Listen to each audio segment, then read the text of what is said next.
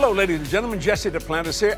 I hope you're enjoying our YouTube videos. That's why you don't want to miss anything. So like this video, subscribe to our channel, and hit that notification bell so you will know when new content has been posted. That's like, subscribe, and hit that notification bell. So right now, watch this and be blessed.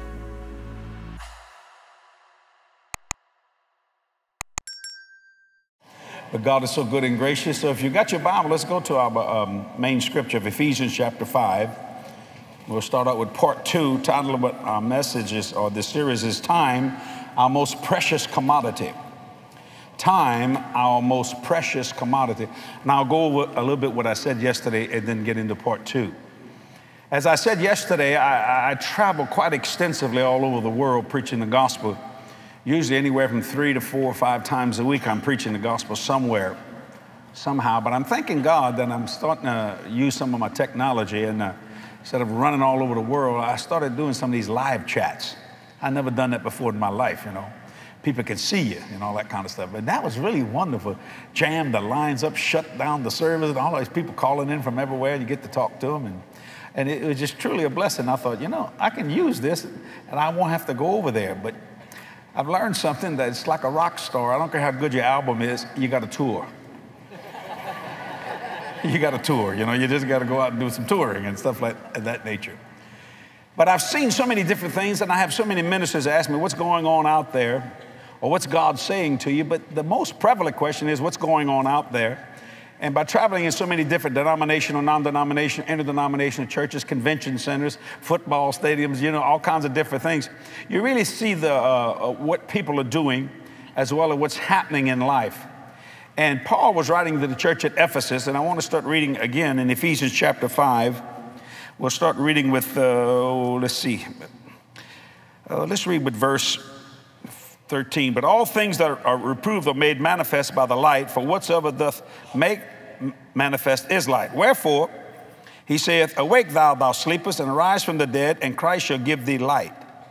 See then that you walk circumspectly, not as fools, but as wise. Now verse 16 is what I want to deal with. Redeeming the time, because the days are evil. Now that was wrote 2,000 years ago, so how much more evil they are today? And we really think about that, yet there's a great falling away. People are almost, they laugh at God, make fun of God.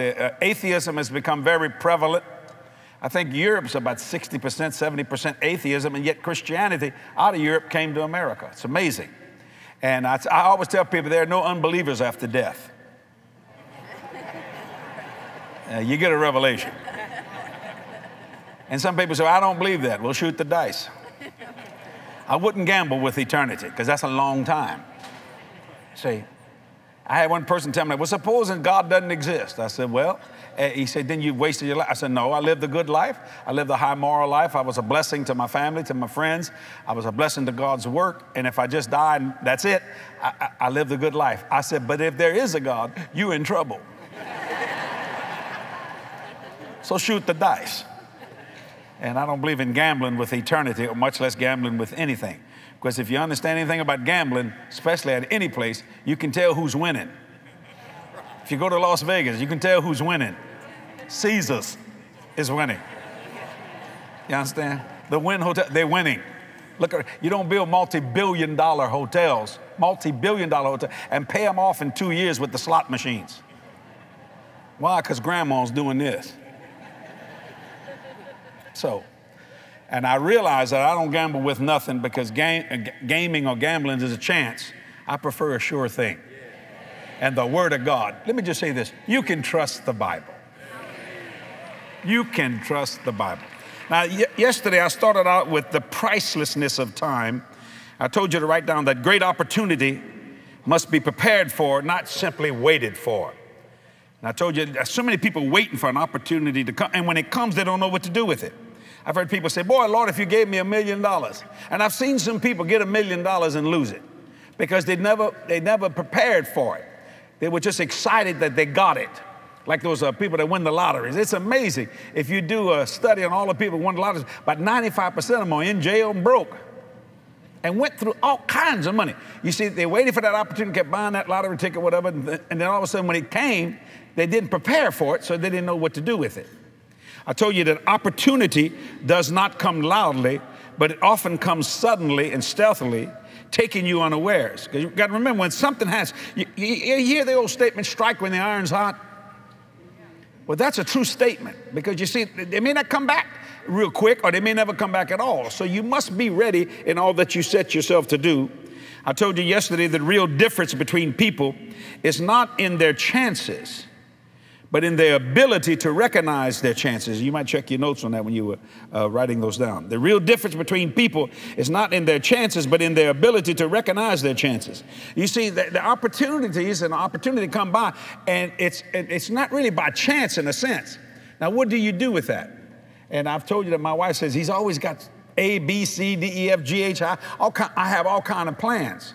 Because I realize that sometimes people, they really mean well to do something, but then it doesn't work out that way. So you got to go to phase 2. Like if you only got one plan and you have a major emergency, you're in trouble. That's why on an airplane, and I have my own airplane, that we have a lot of what we call backup systems. If something fails, we go to another system.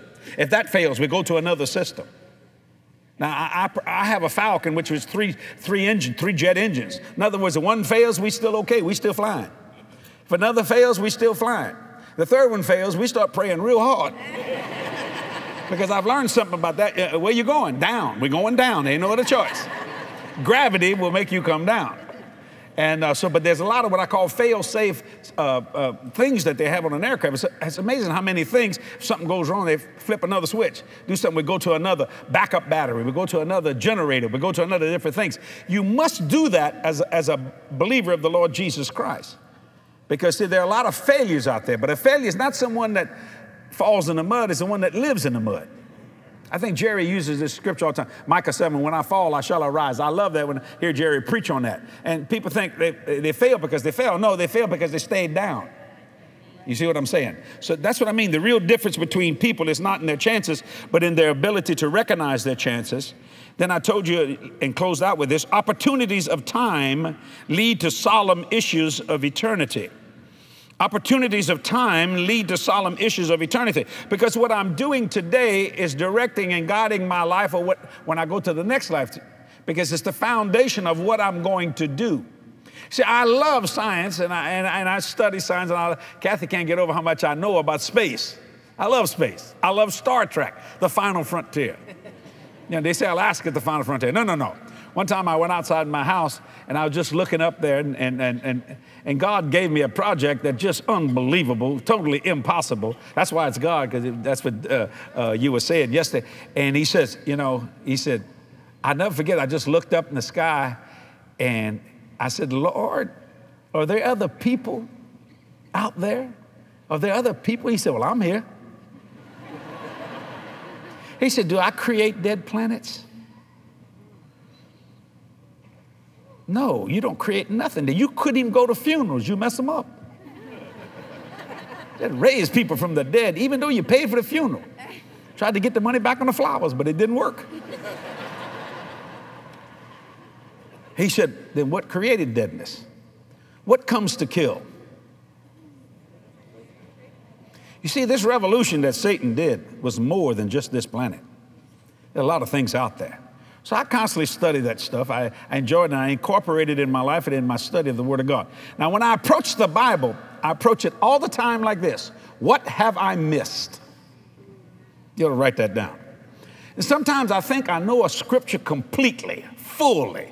I think I got it all. I said, I can't squeeze another piece of anything out this verse. And then I look and say, but what have I missed? And all of a sudden a revelation will come.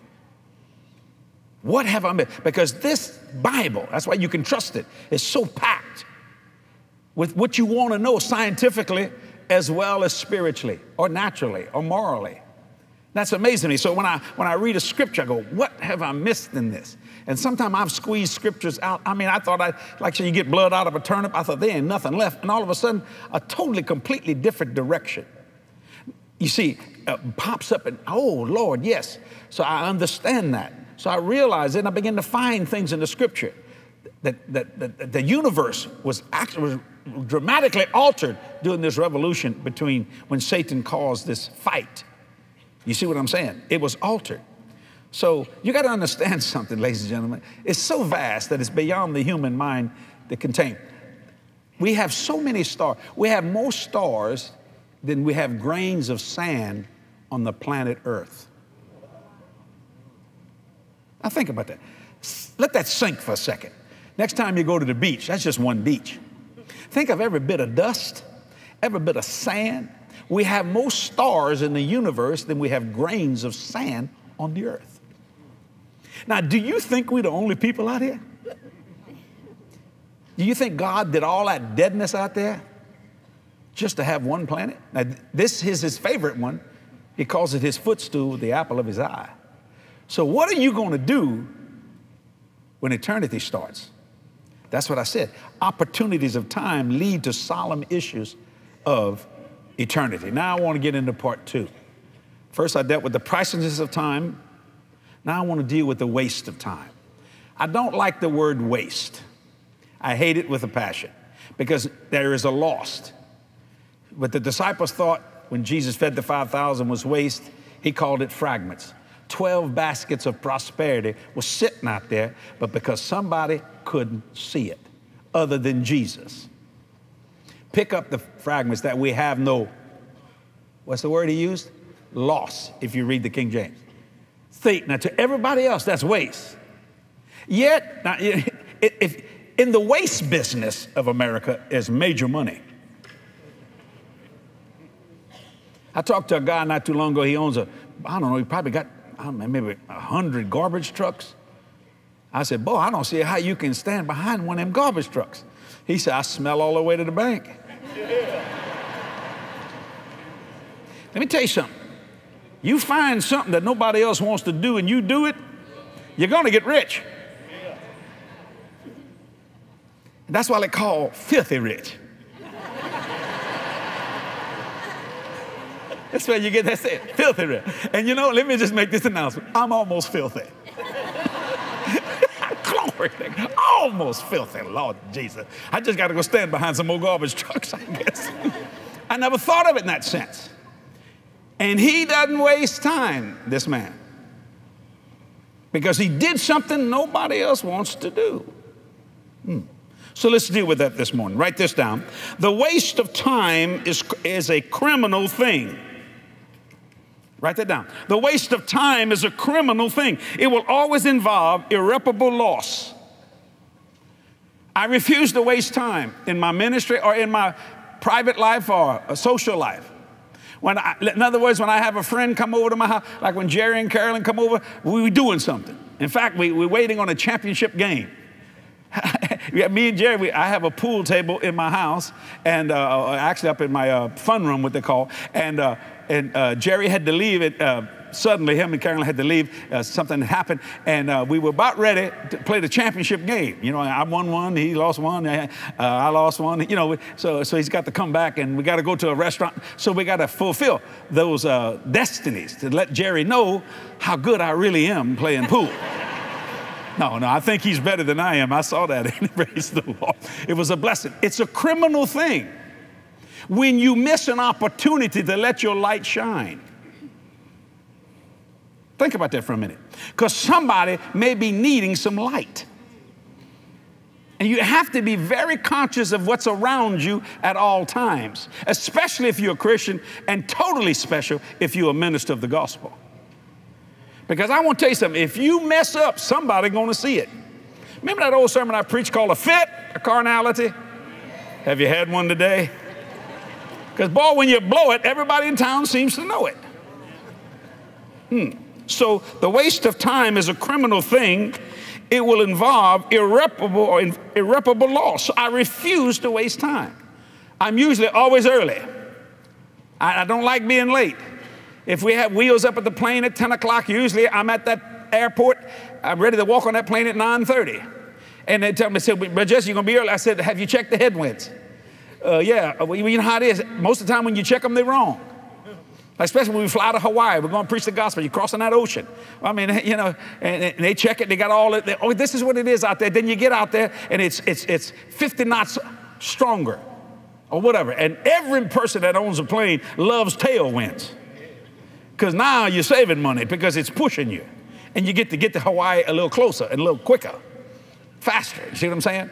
And to me, Hawaii is a workplace for me. I gotta go there without just preaching my guts out. I just do it all the time. And that's what Kathy says. I got the revelation, but you just don't seem to get it. And that's true. I mean, I'm very hard. I struggle with relaxation.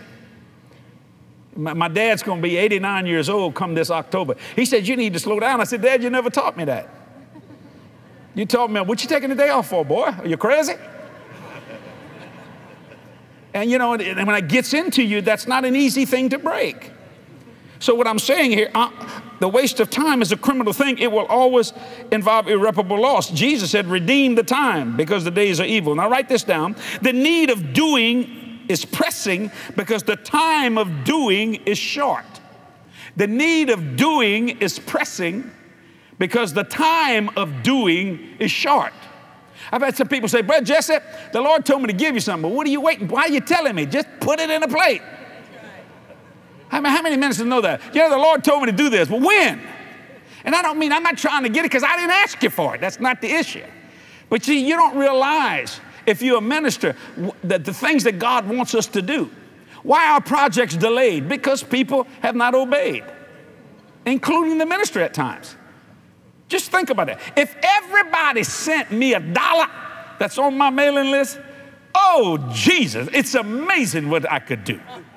I could go to every country in the world, preach this gospel, and leave offerings by the basketfuls. I don't mean that pridefully, because there's so much in the Bible said, be ye therefore a doer of the word, not a hearer, only deceiving yourself. There's so many things. God's always got a project for me. Always. I had a lady call me from Australia. She said, Brother Jesse, I said, how you doing? Yeah, she said, listen, I want the message that I got saved, that I heard you preach. I said, well, what is that? She said, well, you preached it in 1978. 1978, that's when I started. Yeah, I heard it and I got born again. I want my grandchildren, my great-grandchildren to hear the sermon that got me born again. Now watch this. I had no concept of any of this. I thought, do we have that? Well, we have something called the archives. I call it the vault. And we went in and found that message. But when we went to put it on this high-tech equipment, it started breaking up. We stopped. And then I thought of I Love Lucy, Johnny Carson. Hollywood movies are trying to restore these films because they're on celluloid and breaking up. Now we have the technology to preserve something for life. And the Lord said, Project Legacy. Project Legacy. And when I heard, I said, let me hear myself preaching 34 years ago. Man, I talk fast. I still talk fast, but I really talk fast.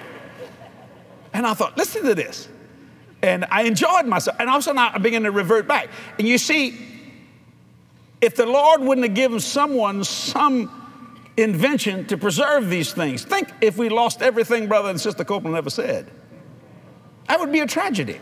Like Jerry's got those reel-to-reel tapes. But one day, if you put that around a socket, see, that's a magnetic tape. You put that around a socket, it's going to suck his voice off the tape. It's because electricity is going to pull it. But now they got the technology, they stop all that. So that would be irreparable loss, wouldn't it? It would be a criminal thing not to hear 6 Steps to Excellence of Ministry by Kenneth Copeland. The Laws of Prosperity. Before he wrote the book, when he was preaching it, think about that. So the Lord said, see, that was a project that I never even considered. So we have that going on in our ministry right now, a project. And I thought, my Lord, I would have never thought of that in 100 years, but someone did. You see what I'm saying? So the need of doing is pressing because the time of doing is short. So I keep thinking last night, people that walked forward gave their life to the Lord Jesus Christ. I said, well, we started time right there. Did you know time started for people last night? You got born again right there. Everything from that point was washed away. Now, you think about that. See, you just thought that, well, they just came up and gave their life to the Lord Jesus Christ. No. You got to understand. There were some people in that line that was probably in their 50s. All right? Wipe it off. Gone. Doesn't exist. They are now 50-year-old babies. They're starting now. They're not even 24 hours old. And if they happen to bring up something they did yesterday morning, the Lord said, what? Because it's been erased completely. God is the only person in the world that can erase everything. Technology today, you think you erase something, you living in a dream world. They can find it. But when God erases it, he erases not only from a natural man, he erases it from his own mind. You know, the Lord didn't know I used to be a drunk till just now.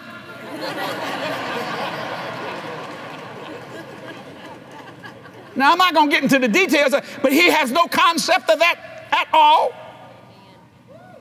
Zero. Think about that. So there's so much pressing going on. I press toward the mark for the prize of the high calling of God in Christ Jesus. See, so I don't believe in wasting time. It's the same thing when you go to a mall. Why do you waste so much time looking? You're not going to look, you're going to buy. No, you don't understand. We want to see everything. You look at women look at clothes that they don't even wear. They look at sizes that they can't get their leg in. I don't mean that to be rude, but that's okay. I don't care.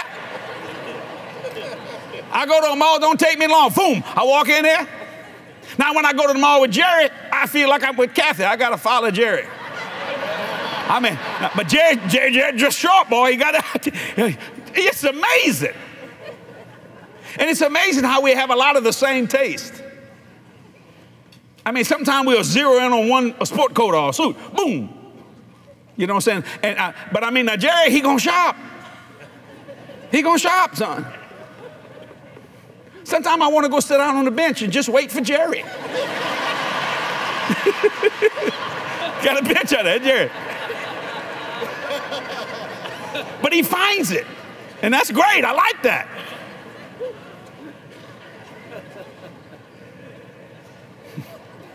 See, the need of doing is pressing on Jerry because the time of doing is short.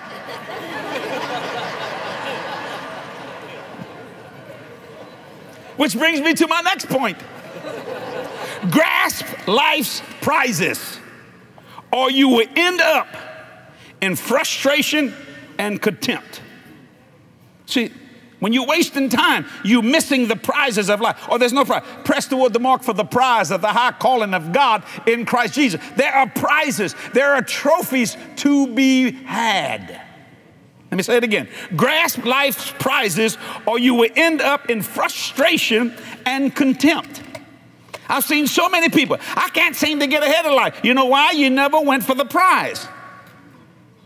You never went for it. You thought it was too complicated or too hard. That's a failure. If you run the race, the time factor has nothing to do with it. Remember Oprah Winfrey wanted to run a marathon? Now, but a marathon, I used to jog a lot until I blew my knee out jogging, of all places, in Hawaii, through ego.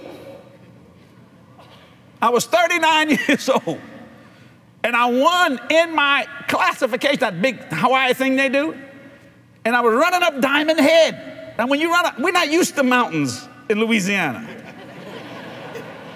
And we don't have mountains, but we got mosquitoes as big as eagles. You understand what I'm saying? We got mosquitoes, son. My grandbaby calls it posquitoes. Them posquitoes are bad. I'm running, and a 72-year-old man passed me up.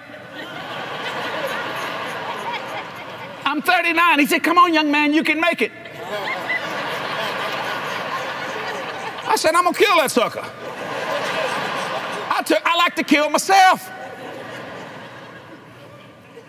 Now, he won in his class, 72. Actually, it was 70 to 75. And I won in mine, 39 to 44. I'll never forget that. I thought I was going to die. I said, Jesus. He said, you're on your own, son. Quit following the 72-year-old man. And when we turned around, that's what I didn't know. When we turned around, I didn't know how to run down a mountain. I knew how to run up one. Now gravity's pushing you. And within 30 seconds, all my wind was back. I thought, this is wonderful. But I'm slamming now. Bam! I should have been heel to it. But I was putting that pressure on that knee. Then I had to pray for God to heal that thing and fix it and all that kind of stuff. And I mean, it took some, I mean, that knee swole up 3 times the size. But you know, when you're running, after a while, you got that adrenaline running so hard, you don't feel that pain. You don't realize that you hurt. Joe Namath, literally, I mean, some of his best football player was when he was hurt. But in those days, you didn't have what we have today. Until he finally went to the New York Jets, and the guy looked at his knee and said, we got to fix this. When? Tomorrow. And if you know the story, you'll find out they're taking pictures of him in the hospital, and he's in terrific pain because they fixed his knee. They want to put on a jersey so we can take it. People don't care, see, if money's involved in something. But they had made up their mind, we got to win. So that was the pressing of doing, see. Let me say it again. I want you to write that down so you can get that. The need of doing is pressing because the time of doing is short. Write this down. Your destiny is not firm. Your free will has been given to you to make choices. Now, destiny happens one day at a time. Remember that song? One day at a time, sweet Jesus. That's true. Let me say it again. Your destiny is not firm. Your free will has been given to you to make choices. Destiny happens one day at a time. That's what I mean. So I'm always out. I got to complete my destiny and reach my destination. Why? Because I refuse to waste time. Some of you have been having a dream, but you keep dreaming. You just keep dreaming. You don't start doing. Write this down. This will help you. Wandering around in daydreams never lets you believe what it takes so you can change what it takes to start doing what it takes. Let me say it again. Wandering around in daydreams never lets you believe what it takes so you can change what it takes to start doing what it takes. Now, I like daydreaming, but my God, you're going to have to put some action behind it. You're going to have to put some action behind it. See, when I sow a seed, what is financial, I put some action behind it. I put God in remembrance of his word. I said, you know, I was persecuted yesterday for your sake. So where's my 100-fold? Now, some of y'all missed that. Excuse me, Jesus. Excuse me. Jesus, come here. I was persecuted for your sake. Did you see those helicopters flying over my house? Did you see me on the news? I was persecuted. They were saying things that were totally wrong, that were not true about me. Where my 100-fold? Think about that for a minute. Bible said 36 and 100-fold with persecution. Well, I've had the persecution. How come I don't have the 100-fold? So now when I get the 100-fold, I don't care how much you persecute. Persecute all you want. You see my point? It's a waste of time. I said, Lord, where's my 100-fold? And little did I realize it was in my fragments and didn't even know it. Because I thought it didn't mean much. Then I turned around, good, look at that. And God blessed it. So you grasp life's prizes or you will end up in frustration and contempt. I've seen so many people frustrated. I tried that and it didn't work. I tried it and it did work. Here she comes again. So just let her run by. There you go, sweetheart. Hallelujah. Boy, that ponytail is just a flipping, isn't it? Glory to God. Hallelujah. You know, when it hits you, you just got to go. You know what I'm saying? You grasp that. She grasped something. I don't know what it is, but whatever she's drinking, I want some of that. You grasp life's prizes. When I decided to marry Kathy, I was not interested in marrying Kathy. I liked her a lot. She was fun to be with, blah, blah. You know, I liked the date. She was real. But I was afraid of marriage. What do you mean? Why was I afraid of marriage? Because I seen some unhappy marriages. But I thought, and I got to thinking, why am I judging something that may never happen? So one time I went up to her, I was engaged. I said, listen, we got to back this thing down. I didn't want to tell her I was afraid because, you know, I'm a man. She said, it's either now or never, sucker. It's now or never. Now I said, now I got to make, if I want this prize, I'm going to do something. So I said, forget what I said. She said, I already did.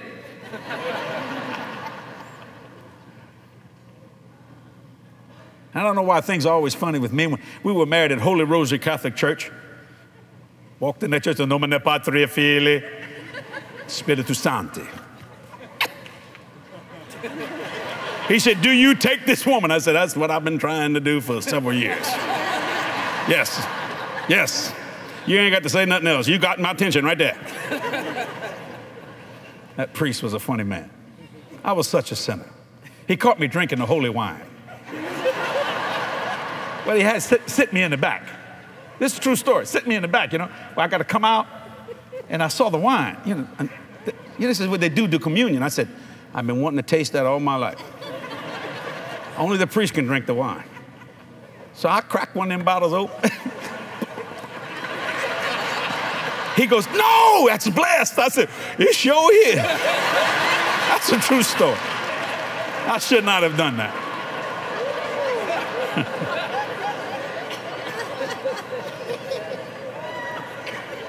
Are you sure you're going to raise your children Catholic? Give me a case of that wine and we'll do it. Yeah, that's sad, isn't it? That's sad.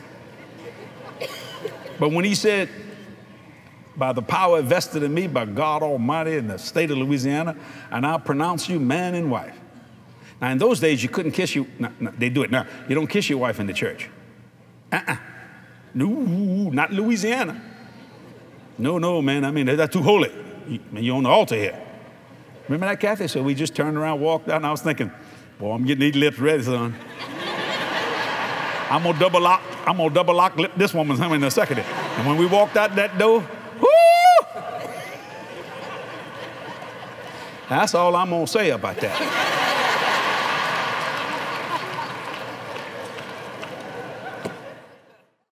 This media is copyrighted by Jesse Duplantis Ministries for the private use of our audience. Any other use of this media or of any pictures or accounts without Jesse Duplantis Ministries' consent is strictly prohibited.